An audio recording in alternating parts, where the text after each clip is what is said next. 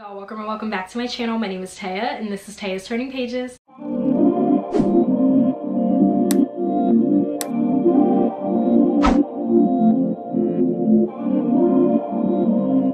I am going to go over all of the books that I read during the month of January, and I'm really happy about it because, as y'all know, if you've been following my channel for a little minute, that during the last couple of months of 2023, I completely went MIA. Went ghost like Danny Phantom, okay? There was just a lot going on, and unfortunately, reading and Booktube and just Bookstagram and all of that really wasn't a priority for me. But I knew that once January hit that I was going to have to force myself to really get back out there and to get out of this slump and read these books and talk about them with you guys. And I'm just really happy that I was able to do that because I ended up reading 6 books for the month. Now, I know that might not sound like a lot for some of y'all or for some people watching this, and that's totally fine. I usually average about 6 to 8 books every month. With my 9 to 5 as well as just other priorities, I don't have time to read like 10 or 20 books a month. I wish I could, and I'm jealous of the booktubers and bookstagrammers and booktokers that can do that, but that's just not my reality. So if I am able to get to 6 or 8 books a month, that's a win in my book. Now, I know I haven't filmed a proper wrap-up since September 2023, so we'll give you guys a refresher on how I normally go about my wrap-ups. So I usually start out with the lowest rated book, and then I work my way up to the highest rated book of the month. So the lowest rated book that I have here is sitting at a 3.75 star, and the book that I'm talking about is Mermaids: The Myths, Legends, and Lore by Skye Alexander. This is a recent pickup for me / addition to my library, and I went to Barnes & Noble 3 weeks ago and I picked up this book during that shopping trip. I'll leave that video linked up above in the cards. I mentioned before that I love mermaids. They are truly my favorite mythological creature. As you can see here, I have a special edition of Skin of the Sea by Natasha Bowen, which follows a black mermaid, and so I'm a mermaid girl. I knew I needed to pick this up and add it to my library because I just really wanted to dip and dabble into this book and read from time to time, you know, the history, the lores, the myths, the legends surrounding mermaids. Like I said, I'm giving this a 3.75 stars, and that's not necessarily because I didn't enjoy this or I found this to be like a slog to get through. I feel like this book is very accessible and it's very short. I do want to start out with the things that I did like about this book. So one of the very first call outs for me that I really enjoyed when it came to this are the illustrations. I love the whole aesthetic of this book. So as you can see here, here's some illustration like I was talking about. Here's another one. Another thing that I really liked is that Skye Alexander didn't just focus on one part of mermaid lore and the myths. She made sure that she included folklore from all over the world. So not just from a Western / European lens, she also included a chapter surrounding African mermaids and West African mythology, as well as Indian mermaids, as well as East and South Asian folklore. And I just thought that was a really nice touch and of course very important. And I also really like the fact that this book was short and accessible, like I mentioned before. This book is only 214 pages and the text is pretty short and digestible and broken out very well in my opinion. Now, getting into my main and really only critique about this book, like a lot of the information in here was pretty repetitive. There were a few instances where I read one piece of information and then I would flip to the next page or the next chapter and that same text was repeated in that chapter or on that page. And I understand that when it comes to mythology as well as mermaids, there's always going to be uncertainty. We don't really know for sure if mermaids exist and not. You know, there's obviously all these debates and stuff like that. But I do feel like there was a lot of information and text repeated in this book. But either way, if you are a mermaid enthusiast or you enjoy learning about mythology or you just want to learn more about mermaids in general, then I definitely recommend picking up this book. And I feel like this is a nice gift for someone that is a mermaid enthusiast. Now we're moving on to the 4.5 stars of the month. Majority of my reads fell into this category, but I have 3 books here. And I'm going to start out with, I feel like, the most entertaining one out of all 3 because this one really kept me on the edge of my seat and I finished it very quickly, and it is A Twisted Love Story by Samantha Downing. This is a book that I recently featured in my collective book haul video, and I told you guys in that video that I wanted to read this book very soon because I was supposed to include this in a reading vlog and I just never got around to doing it. And so I wanted to stop putting this book off and give it a read, and I'm so happy that I did because I felt like this book is what single-handedly got me out of my reading slump. So this story follows 2 characters named Ivy and Wes, and Ivy and Wes have been in a toxic relationship since they were in college. So they do break up and get back together on and off, and they're having a few instances where the police actually got involved because they would damage each other's property or they would get really nasty and just vile towards each other when they would get into really bad arguments. And that's something that's mentioned in the synopsis. When the good times are good, they're good. When the bad times are bad, they're really bad. And during one of their really bad arguments, there's something tragic that happens that involves both Wes and Ivy. And Wes and Ivy have kept this tragic event to themselves and they never spoke about it with anybody else until something happens where the police now have their sights set on Ivy and Wes, and this tragic event that they were a part of that happened years ago starts to get brought to the surface. And so now you follow Ivy and Wes trying to put their differences aside and also trying to see if they can get out of this situation that they put themselves in, and the story takes off from there. Going back to my rating, 4.5 to 5 stars. This book was so entertaining, so fast-paced, and so addictive, and so compulsive. Like, I was genuinely enthralled. These types of books really reaffirm why I love thrillers so much, because if you're in a slump or if you need pure escapism, besides romance, I just feel like thrillers are gonna give it to you. I did not trust Ivy and Wes one bit. Neither one of them were likable, and I know a lot of people don't like unlikable characters. Keep that in mind if you are interested in picking up this book.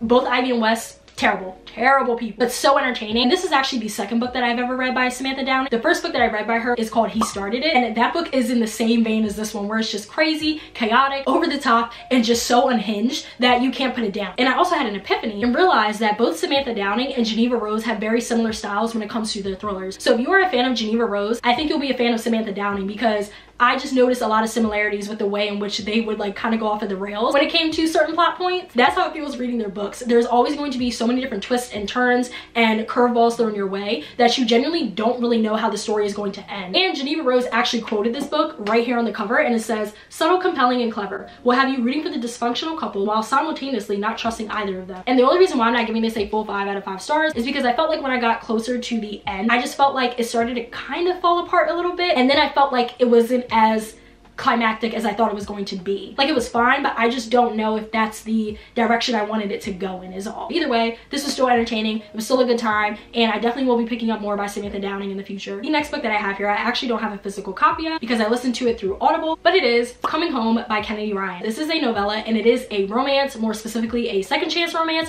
and it follows our two characters who are going to reunite at their alma mater. So right here, the synopsis says, "They got everything they wanted, but never had each other. Teray Wallace and Naomi Spencer were close friends at Findlay College, the prestigious HBCU they attended. And for those of you who do not know, HBCU stands for Historically Black College or University. The attraction that simmered between them every semester was a question they never got to ask or answer before soaring ambitions launched them to opposite corners of the world. Both chased their dreams of grit and glamour as high-profile journalists. They got it all, except the shot at being more than friends." Years later, Teray is an award-winning investigative journalist, and Naomi is America's most popular morning show. But they both feel like something's missing. When their alma mater recruits its most famous alums for an interview during homecoming, every look, every touch is electric. The air hums with what could have been, and they're tempted by what they could have right now, if only for one weekend. Had they traveled the world, chasing something special, when all it took was coming home? So like I said, I rated this a 4.5 out of 5 stars, and I think this is actually the lowest I've ever rated a Kennedy Ryan book, but we'll get into why I didn't rate this a full 5 out of 5 stars in a bit. Of course, I want to talk about the things that I did enjoy. First things first, I loved both Teray and Naomi. I thought that they were both interesting characters. I love the fact that they were both in the same like industry. They were both successful in their own right. You could tell that they matched each other's fly, and I love that. Another thing that I really loved about this book is that I think it was a great decision to make this an audiobook because of it being short, but also because HBCUs are just lively and lit, and like the culture really does shine through when it comes to HBCUs specifically. I just felt like having this story told in audiobook / audio format was a smart move. There's a little snippet of a marching band playing music, and that's a huge part of HBCU culture, is like the marching band and just music in general. I just really love that aspect, and I felt like it really elevated the story. And I also thought that both of the narrators that voiced Teray and Naomi did a great job too. I really felt the chemistry, the tension, the longing, the yearning, all of the emotions, and that's not an easy feat being an audiobook narrator, so give them their 10s. And now the reason why I didn't rate this a full 5 out of 5 stars is not because of the story itself. It really is because of the length of the story and the fact that it's a novella. Even though I really liked Naomi and Teray, I would have definitely liked to spend more time with them and really get to know their backstory and really get to know what led them to becoming the successful comms folks that they became. And you just can't really do that obviously with novellas. You can't explore all of that. That's really the only reason why this book got 4.5. And because I am a huge character-driven reader, I like to be able to get connected to the characters. And I just feel like with novellas and short stories, you can't always do that. But overall, I still thought that this was a heartwarming story, and I definitely recommend checking this out, especially during Black History Month. If y'all notice any differences in my lighting, I'm sorry about that, but I have to keep changing my ring light because I don't know, the lighting in here is just getting weird. Y'all hear me talk about this in every video, and I promise one day I'm gonna figure it out, the way in which my camera is set up. I can't have the curtains drawn in here because then it really throws off the lighting. I'm still trying to figure it out. It's a one-woman show, bear with me. Getting into the rest of the books that I have here in the 4.5 category, Topaz by Beverly Jenkins. I'm actually just going to read the synopsis. I just feel like the plots to Beverly Jenkins' historical romances are packed with so much, and there's so many moving parts. One, I just don't really feel like putting it into my own words, but I also don't want to misspeak and like leave anything out that shouldn't be left out. So I'm just gonna read the back here, but right here it says, Kate Love is an ambitious young newspaper reporter on the trail of a railroad stock swindler who has been preying on elderly Black people. Her investigation points to Rupert Samuels, one of the wealthiest and most eligible Black men in the East, but her covert efforts to get close enough to uncover the goods on him bring her to the brink of becoming his wife. Snatched from the altar by Dix Wildhorse, a Black Seminole marshal from Oklahoma's Indian country, Kate has no choice but to flee with the daring knight her father sent to rescue and wed her. Marriage had never been part of Kate's plans, and she isn't about to abandon her career to become the dutiful wife of a Wild West lawman bent on wrapping her in his own protective cocoon. Determined to hold on to her independence, despite the dark, simmering fire Dix's bronzed, muscular embrace ignites, she challenges him at every turn. Yet, even as their battle of wills intensifies, the heat of their passion blazes with unmatched fury. A wildfire of love that could only be answered in the sweet ecstasy of surrender. So diving headfirst into what I liked, the characters. As always, Beverly Jenkins' characters are crafted so well, and I don't know how she does it and how she outdoes herself every single time with each book that I read. She's so incredible at really getting the reader to invest and care about the character. It's really wild to me that some people are this talented. Starting with Kate. Of course, I really liked Kate. I always love Beverly Jenkins' female MCs. As you heard by the synopsis, she is a newspaper reporter. And so I just really loved how Kate was really about her business. She really cared about her career. And she really cared about the integrity that comes with journalism. And she really wanted to do right by the people. I just really respected her for that, especially during a time where women, but more specifically Black women, were not being heard or taken seriously. I love that Kate demanded people's attention and respect. Now moving on to Dixon, who is her male love interest. A man.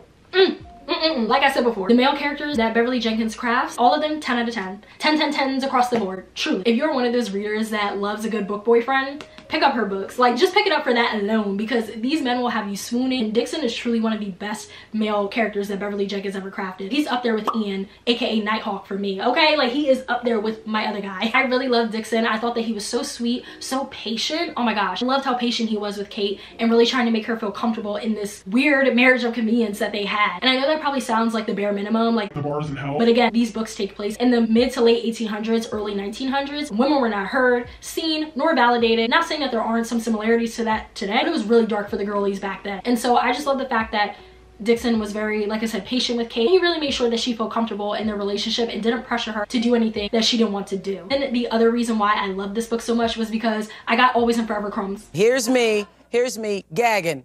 For those of you who are a bit confused or don't know what I'm talking about, this is what I'm talking about. This is one of my other favorite Beverly Jenkins novels, and it's called Always and Forever. I love these characters, I love their romance, and I love the story. He actually made a cameo in Topaz. And so these books exist in the same universe, in the same time frame. Editing me popping in here, I just wanted to quickly say that it's recommended that you read Topaz first before you read Always and Forever, at least according to Beverly Jenkins' website. Now, I do plan on filming a guide to her books very, very soon. Definitely make sure you stay tuned for that, but I just wanted to jump in here and say that just in case you were looking to read these books soon and you wanted to know which one should be read first. And unbeknownst to me, I actually read this book first, but I really love the fact that both Grace and Blake showed up in this book, and it was just so nice to be able to make those connections between Catherine and Grace, seeing them actually develop a friendship, and also being able to confide in one another when it came to men in their lives. And it was such a heartwarming experience for me because of how much I love Always and Forever. Now, the reason why I rated this at 4.5 out of 5 stars versus a 5, I did appreciate the ending, and I thought it was very sweet and very romantic. I felt like it was anticlimactic. I felt like this book could have benefited from a bonus epilogue. That's really the only reason why I rated this a 4.5 out of 5 stars. I still love the story. I still definitely recommend it. I just wish the ending would have had a little bit more oomph to it, that's all. Now we are getting into the final book that I have here in the 4.5 star category,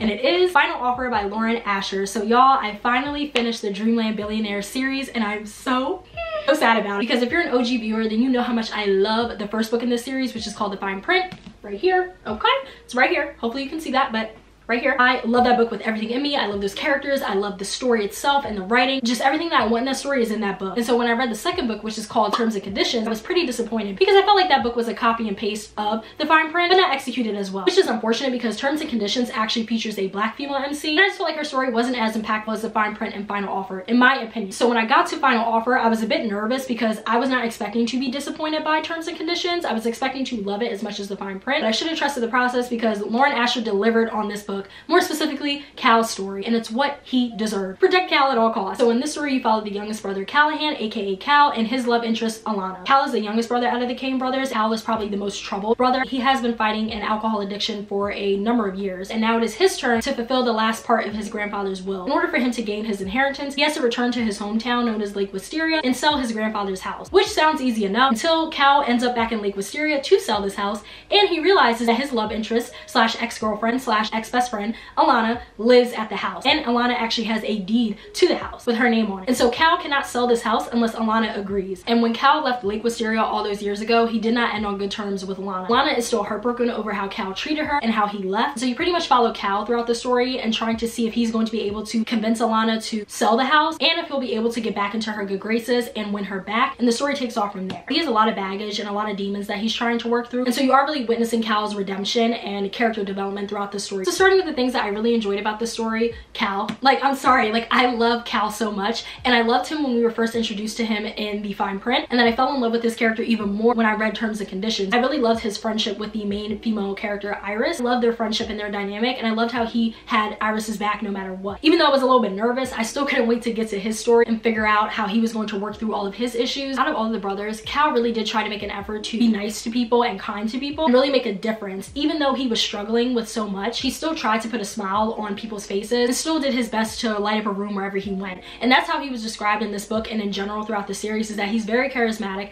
very charming, very kind, and I agree 100%. I really love the fact that Cal was just so down bad for Alana. I love that he had to grovel and that he had to really put in the effort and the work to show Alana that he's serious and also get her to trust him again. And there was definitely a lot of ups and downs and trials and tribulations when it came to these two and their story, and Cal just trying to get back on the right track. That's really the main reason why I love Lauren Asher's storytelling and her writing and the worlds that she creates in these books, because they're not perfect. Love is not perfect. And I just think that she does a great job at really capturing that and really reminding the reader that, yes, while we all want a perfect love story, that's not realistic. That's not how life goes. I just think that she did a great job at really showcasing that in all of the Kane brothers' stories. Even though Rowan and Declan, Cal's brothers, were something, especially Declan, I still love the fact that Lauren Asher, again, reiterated that love is not perfect. Human beings are not perfect. We are all flawed. And we're all just trying to do the best that we can every single day. And yes, there were times where I was frustrated with this character. I wanted to jump into the book and shake him and like shake some sense into him and like tell him, yo, get it together before you lose out on Alana again. But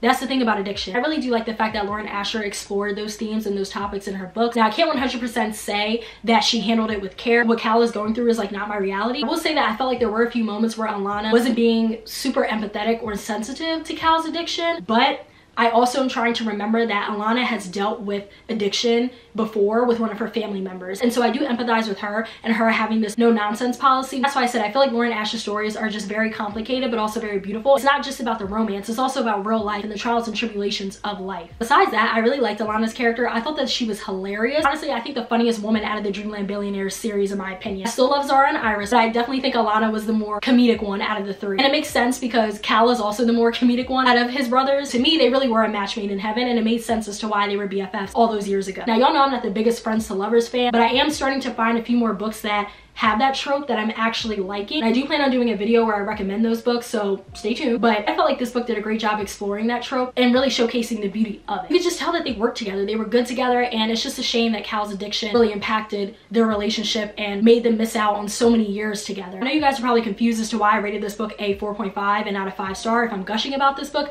and that's simply just because I know what a 5-star Lauren Asher book feels like for me.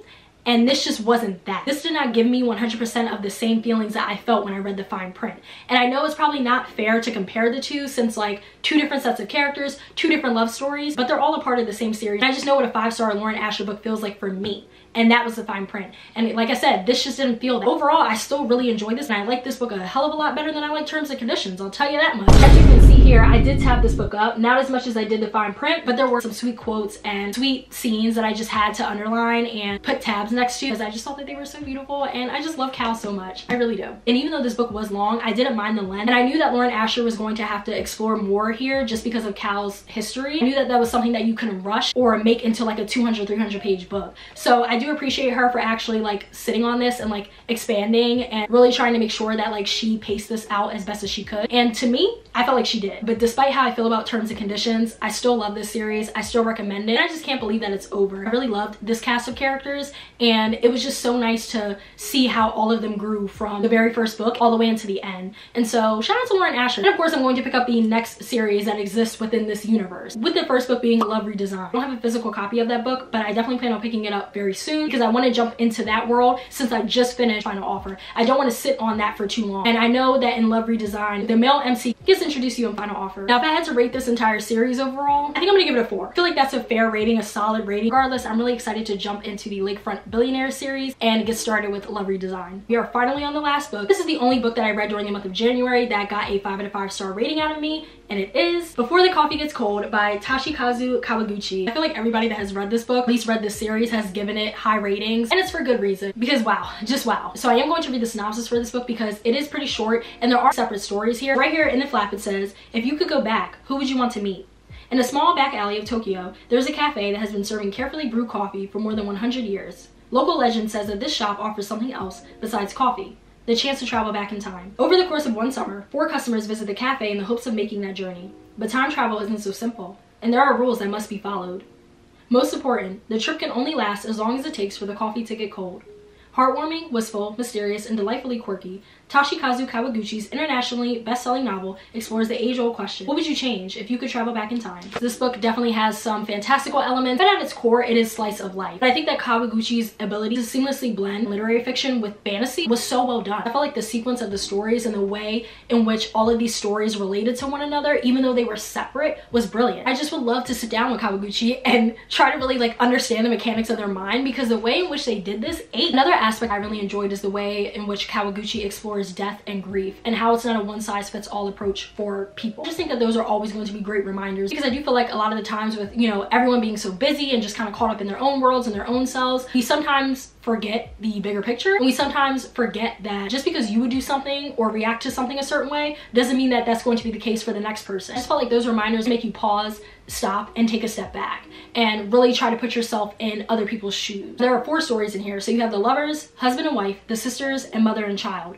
My favorites were husband and wife and the sisters, with the sisters being number 1. That was my favorite story, period. Now, I'm not gonna lie to y'all, I actually did not read Mother and Child, and that is because I just feel like I'm not ready for Mother and Child. I might return to that story one day in the future, but as of right now, I can't handle it. It's too much of a trigger. I'm very close with my mom. My mom is literally like my best friend, and so I don't really like to read stories that center around the loss of a parent or the loss of a child and a parent dealing with that. I just like, I can't handle that. So that's why I decided to not read Mother and Child, especially because I just got out of a reading slump and I didn't want to read that story and it put me back into a dark place, you know? But I'm still considering this book finished. I don't care. I'm still going to give it a rating of 5 out of 5 stars. Even if I would have read that story, I'm sure it would have hit me just as hard as the sisters and husband and wife did, especially the sisters. I actually cried at the end of the sisters. I had such a visceral reaction to it. It just made me think about my own relationships with my siblings, more specifically my older sister. And so all of that to say, I really appreciate what Kawaguchi did here, and I totally understand why this book is so highly regarded. I feel like this would be a great book club book, but I just feel like there are so many different discussions you could have and so many different self-reflection moments that you could have because of this book and just your own relationships with the people in your life. If you haven't read it yet, or if you're still procrastinating, don't. Pick it up. Seriously. I do have the second book in this series. I didn't want to read that after I read this, just because I now know the vibes of these stories and just how intense and emotional they're going to get. So I feel like this is a series where I have to pace it out. The power of literature and the power of storytelling, ladies and gentlemen. This is why I love reading. This is why I love talking about reading and books and sharing my passion for it, because it really does alter your brain chemistry. Like, seriously, I know I've joked about that before. Seriously, y'all, especially if you're a reader, if you're watching this, and I'm sure you're a reader, you're a bookworm, you get it. Like, books really do have the power to change your mind and your perception. I can't recommend this book enough though. Make sure you pick it up if you haven't, and I will definitely let you guys know my thoughts on the other books when I get around to them. Alright y'all, and those are all of the books that I read during the month of January, and as you can tell, I had a great reading month, and I'm so happy that I started off 2024 with a bang. I'm just hoping that I can keep up this momentum throughout the rest of the year. Fingers crossed that I can keep this up and I can keep giving you guys these recommendations and giving you guys this content. But I hope you guys enjoyed this video. Definitely make sure you like, comment, and subscribe. It really helps me and my channel out. And lastly, please make sure you follow me on Bookstagram as well as Storygraph. I will leave all of that information linked down below, as well as at the end of the video like I always do. I will see you guys in my next video.